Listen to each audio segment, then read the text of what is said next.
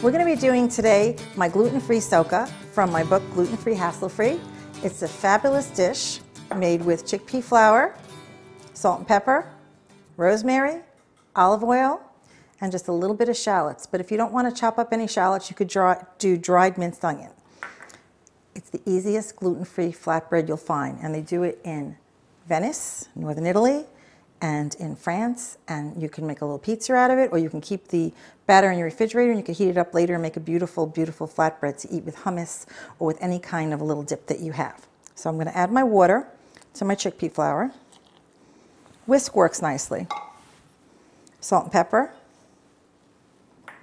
rosemary, the shallots, and again, the dried minced onion works great.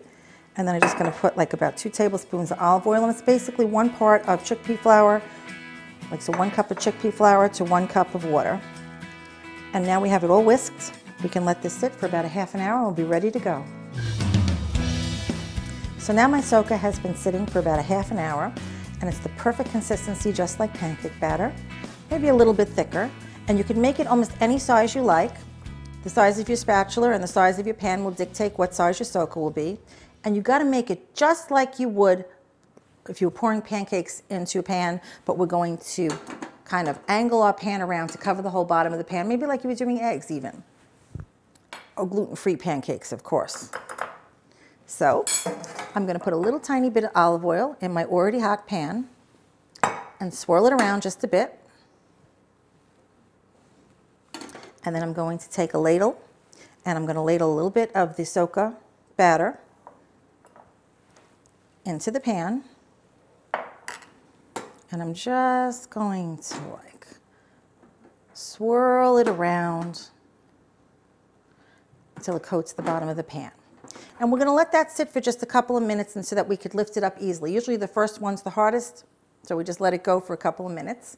Now, the most important thing I want to tell you about this recipe is not only is it quick and easy, and you can keep the batter in the refrigerator all week and be able to use it to make fresh batches of Socca whenever you want it, 1, 2, 3, but it's high in B vitamins and high in fiber.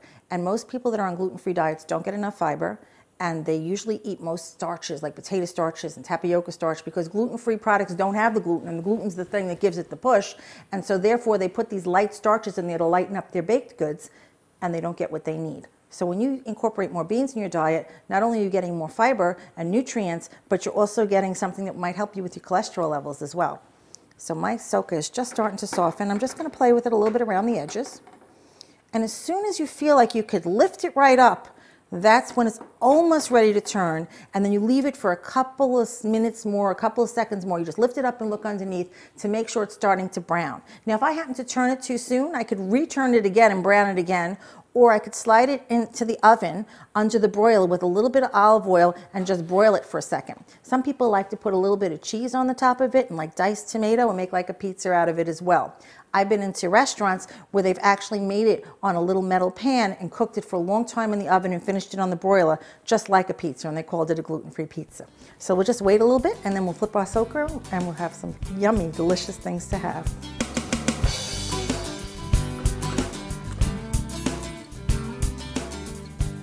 As you can see, I just flipped this and it's a little bit brown on that side. And you know, you can make the Socca with different flavors. Like let's say you wanted to make it a little Mediterranean, you could put some cumin in there, you could put chopped parsley. Any kind of spices work well in a Socca. I happen to like the rosemary with the minced garlic or the minced shallot, but everybody has individual tastes. Now you could crisp these up as much as you want, and then they're absolutely perfect for parties, for like dips. Sometimes I'll wrap them in aluminum foil and bring it with me. And if somebody's grilling, I'll throw my aluminum foil pouch with my Soccas on the grill and heat them right up. So let me just slide this down and I'll make up another one. Because you never can have too much Socca to go around. And again, you could use cooking spray instead of the olive oil. I like the olive oil, it goes with that Mediterranean flair. Sometimes I've even used chopped olives in my Socca, which is another great way to go. You could hear it just sizzling in there. Now if you put too much Socca batter in, no problem, because you just let it cook a little bit longer and it's a little thicker. And as I said earlier, if you want to make it crisper and it's not getting crisp enough in your pan, you could slide it right under the broiler. Put a little olive oil on the top and whatever topping you want. So we're going to let that sizzle. Oh, Isn't that beautiful? And sometimes I will sprinkle a little bit of sea salt right on the top, just when it comes out. You know, when I have the olive oil and everything on it, it gives a nice, crisp, salty, savory taste. It's loaded with nutrients. I mean, what more could you ask for? It makes people that are not going gluten-free want to go gluten-free to eat something like this. And it's vegetarian, too. And again, as you start cooking them, it's almost like when you make a pancake or something like that, gluten-free pancake, of course, you have to, the first couple don't go as fast, and as the pan gets hotter and more seasoned, it goes boom, boom, boom, because generally the pores of the pan itself actually absorb some of the oil when you're seasoning it, and as it heats, the oils get released through the pores in the metal itself. Even though you think metal is solid, it does breathe a bit, even though it doesn't breathe the way we do. And as it gets more seasoned, it's easier to cook. And the next, the third, the fourth, the fifth even comes out better. So I've made big ones like this. I've cut them up and put them out at parties. They just make a great appetizer. You can make them any size you want.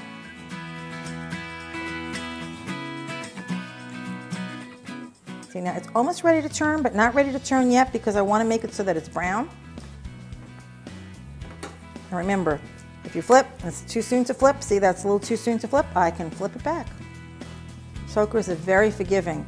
It's practically one of the only kind of doughs that you can make, or batters that you can make, that you could leave in the refrigerator for almost a whole week and just mix it together with a little fork and then put this together. So sometimes I'll be running and I'll get home for lunch and there'll be really not a lot to eat, and I can run to the refrigerator, mix up some of the Socca batter I have because it holds nicely. If I need to, I add a little extra water, cook a couple up, and have it with anything that I have in the house for topping. So it really makes it very nice.